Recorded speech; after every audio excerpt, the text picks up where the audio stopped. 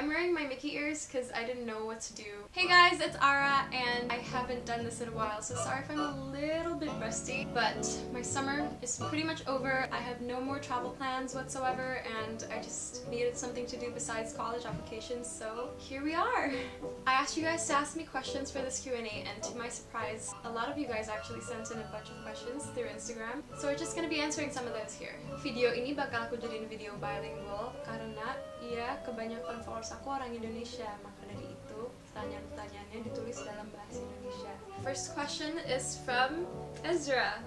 How to pose on camera. If you don't know already, I'm a part-time model, but regardless, I am the worst person to ask this question. I personally find it easier if I'm taking pictures while listening to music because I can lip sync, I can dance, and I can pose at the same time. So it kind of reduces that awkward silence that people usually get when they're taking pictures without music. But if you don't have music at the time, a good alternative is to just have a partner who is good at hyping you up in place of the music. A lot of my friends who take my pictures makes me laugh and they say, "Oh yes, pose girl, slay," and stuff like that. You know, it's pretty self-explanatory.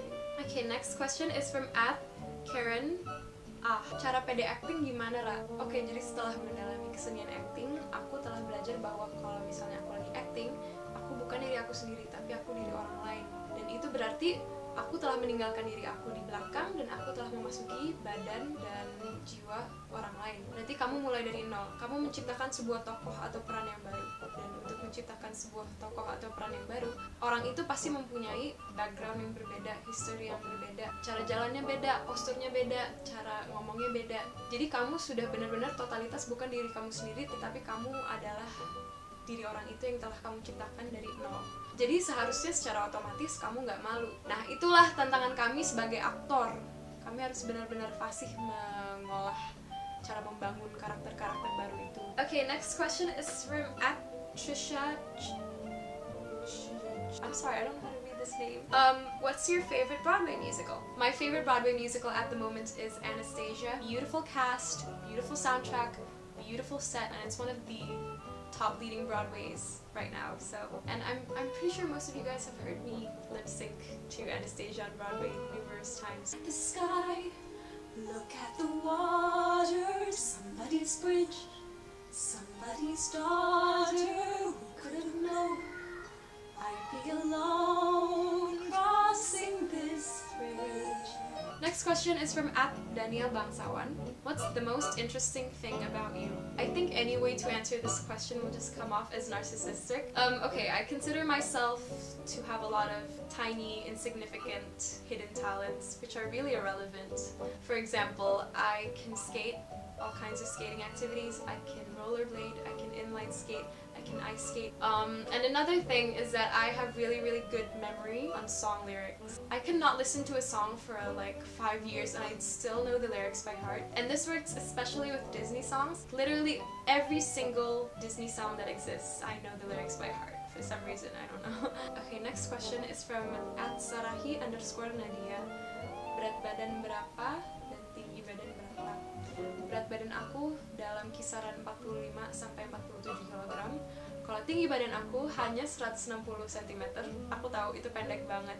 Maka dari itu, aku adalah model freelance. Aku gak masuk dalam modeling agency karena aku 10 cm di bawah kriteria. Okay, next question is from @Abrielfe. Hi Arawinda, what exercises do you usually do in a day? Okay, so I usually start every day with a 15-minute to 20-minute jogging cardio run, and then I go to the gym, and then I do more cardio on the gym bicycle for about 20 minutes or 30 minutes. So that's like a 50-minute cardio routine all by itself. And after that, I jump into my working out routine. Not a lot of people know this, but I was actually enrolled in a ballet academy for about 2 to 3 years. And ballerinas have the most complex and hardcore workout routine that I have ever endured in my life. So I combine those ballet exercises and I incorporate it with some fitness routines from Don Saladino. Don Saladino is one of the most highly sought after Hollywood celebrity trainers. He trains Blake Lively, Ryan Reynolds, and Sebastian Stan. I get Don Saladino's routines from his app called Playbook. It is free, but to see the workouts you actually have to pay, so that's something that you kind of have to be committed on. Okay, next question is from @Mita Abriela. Hi, Kenapa sih kak kulit kakak bisa warnanya kayak gitu? Aku suka banget, I don't know why. Karena orang bule suka sama kulit kamu kak. Thank you so much. Jadi aku itu seseorang yang tidak mempunyai kulit yang putih. Kulit aku tuh sebenarnya gelap. Nggak tahu kelihatan di kamera atau enggak. Dan kenapa kulit aku bisa gelap? Karena aku dari kecil sudah menjadi atlet renang. Dan aku menghabiskan banyak waktu aku di bawah terik matahari dan di dalam kolam renang. Jadi aku dari kecil kulitnya udah gelap. Dan sebenarnya ada fase-fase di kehidupan aku dimana aku sangat membenci warna kulit aku. Jadi dulu pas SD aku dibully, terus nggak ada yang mau jadi pacar aku karena kulit aku nggak putih. Ya salah ya, stereotip orang Jakarta. Kalau kulit kamu nggak putih berarti kamu dekil, kulitnya nggak cerah, kulitnya nggak bersih. Padahal nggak sama sekali. Sekarang aku sangat-sangat bangga dengan kulit aku yang gelap ini. Dan menurut aku kalau misalnya kalian punya kulit yang gelap, kalian malah harusnya bangga. Karena menurut aku kulit gelap itu sangat unik. Coba kamu bayangin aja semua orang yang kulit putih dijajarin, kamu pasti nggak bakal bisa ngebedain. Tapi kalau misalnya orang lihat kamu kulitnya gelap, oh iya dia yang unggul, dia yang beda sendiri. Aku inget dia karena dia beda. I think dark skin is exotic, it's sexy, it's tropical, and it represents our country. And I think you guys should be proud if you have dark skin. Okay, next question is from @putramahardika.d. Ini pertanyaan dari temen aku. Kenapa kalau jatuh cinta tidak butuh alasan, sedangkan putus cinta harus beralasan? Katanya sih gitu.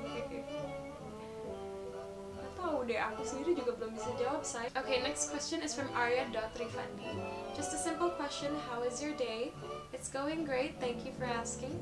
And since what age did you like comics? I don't necessarily read comics in general because they have too much pictures and less writing. I actually prefer to read novels like this, which has a lot of paragraphs on it.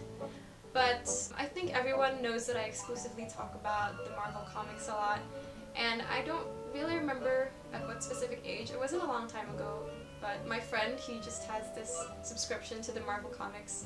It's about $15 per month if I'm not mistaken, and he just lets me read the comics, so yeah.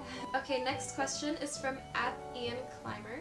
What is your goal in life? Okay, my goal in life is to graduate high school with decent grades, move to America to study film production and acting, and then I'm hoping in between those years of studying I'm gonna experience that a struggling actress / waitress, finally get my big break, win an Oscar, find somebody I love and who loves me back, buy a house next to the beach, start a family, and buy 2 dogs. Okay, this question is from @RachelAmelia_.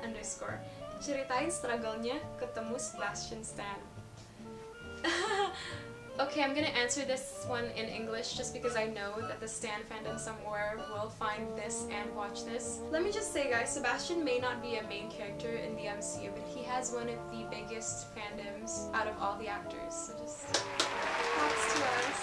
I'm not gonna tell y'all the full details because that's just too extensive. So initially my trip to Singapore was for one purpose and one purpose only, which is a medical surgical checkup thing that I have to do every 6 months. And our trip was from the 23rd till the 29th of May. Okay, picture this. One night in Jakarta at 1 a.m. I was watching Captain America: The First Avenger just because. And mind you, at this time I was already a long-time hardcore Sebastian Stan fan and a Stucky shipper, forever and always. After I finished watching Captain America, I saw my phone was blasting with notifs and a lot of my friends were just spamming me for some reason. I opened my Instagram DMs. Turns out Sebastian Stan just posted on his story that he was going to be in Singapore from the 24th till the 27th of May.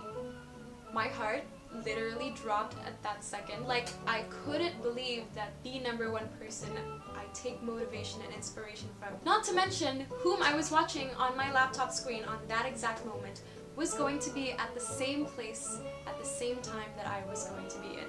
I alone, I'm a big daydreamer, but I couldn't even have conjured up that scenario in my dreams. So I just, like, I had to meet him. Like, I just had to tell him in person how much he's inspired me to step into the international film industry. So in short, I just accumulated all the insights and resources that I could have. I made friends with Singaporean Stan fans, and I even got a map of the Marina Bay Sands because that's the only area that he was going to be in. And by this time, the only information I knew was that he and Chris Hemsworth would be attending a Hugo Boss fashion show on the 25th of May. So Chris Hemsworth, being the Hugo Boss fragrance ambassador, had his own meet and greet, and I was actually one of the lucky 200 people to attend his meet and greet, and I even got front row, but that didn't really matter to me because I wasn't really a big fan of Chris Hemsworth himself. So I spent the whole 25th of May in Marina Bay Sands with my Stan fan friend Kimberly, anticipating to meet Sebastian Stan, but we didn't. Like, we even stood in front of the Hugo Boss red carpet waiting for Sebastian to show up, but it turns out that he went through the back door. So that was really sad.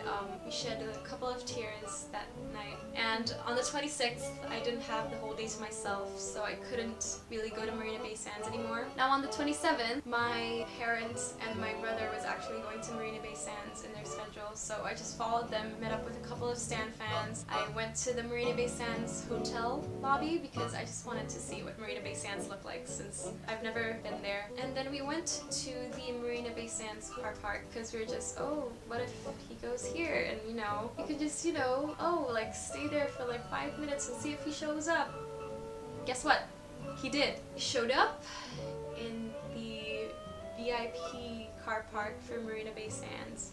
He was leaving for his flight. Him and his whole crew and his best friend Will Malnati. So I was there with a couple of other Stan fans. There were probably like 6 or 7 of us. The girls literally just started rushing to his car, and I went to the other direction. So he was already in his car, and I just stood outside of his door. I kind of started crying. I don't know, this is just an actor's gift, okay? Like, I can shed a tear anytime. And for some reason, that made him go out of his car. Like, he literally went out of his car because I started crying, and then he approached me, and then he gave me the biggest hug ever. It was so sweet. So he gave me a hug first, and then he took pictures with me first. But yeah, that's how I met Sebastian Stan.